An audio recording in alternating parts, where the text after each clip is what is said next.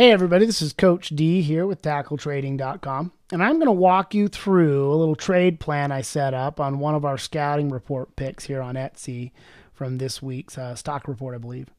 Might have been the options report. And I wanted to put together a little scaling in order. My general plan here is to scale into a long stock trade with the first triggers 2 OCO order. And I already have that order set up, and I'm going to show you here how I kind of came to the conclusion of what I'm planning on the trade. So what I like about this setup is it's got this nice little pullback into the rising 20-period moving average, old support resistance neighborhood, nice uptrend.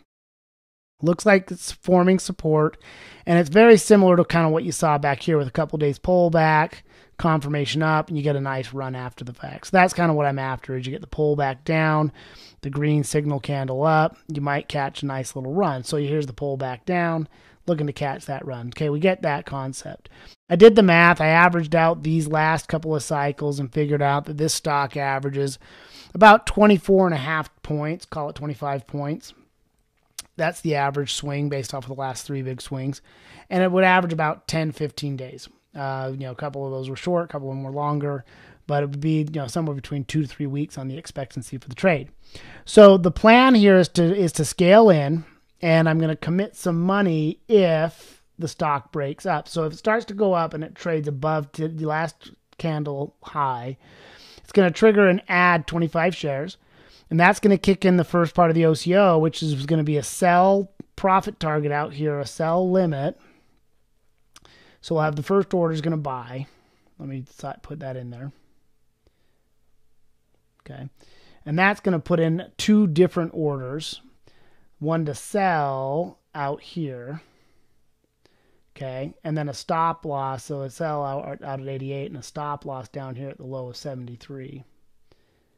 Okay, so it's got a buy order at 78.50, sell at 88, a sell limit, and a sell stop market at 73. So that'll be our sell. And that's going to be the first order is the buy order, and then these 2 are what are called OCO. OCO. Okay, so now that's the first part of this ticket, but this is going to get a little bit more complicated.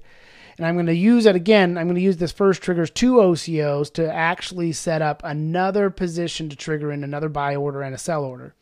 So some people may use this ticket a different way, but what I'm doing here is relatively simple. So then if the price continues to rise above 80, I got a buy stop above 80.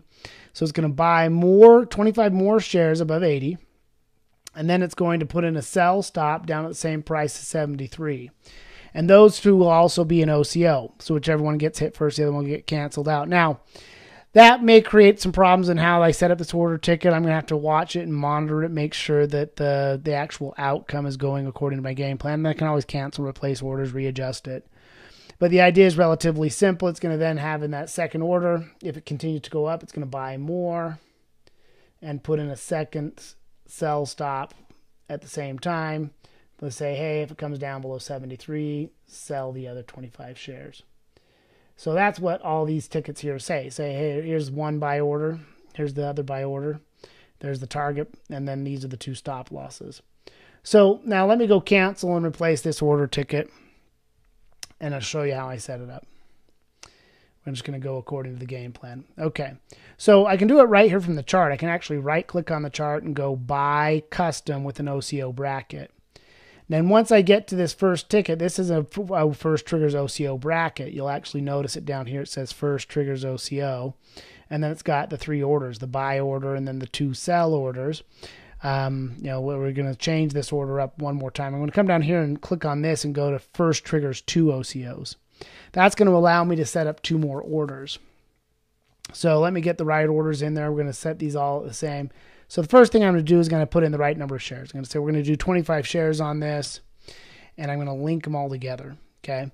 Then I'm going to go and say, okay, we're going to buy, according to the game plan, buy stop limit if it goes above 78.50. So if it goes above 78.50. Now, let's put in a limit on that. Don't spend more than 78, say 60. 78.50 by 78.60, buy stop limit. Then we'll set up the sell order out there, the target of 88. That's going to be our target 1. And then on the second target, I think it can actually get out to 98. And then I'm going to put in a stop market. If it goes at or below 73, I'm out.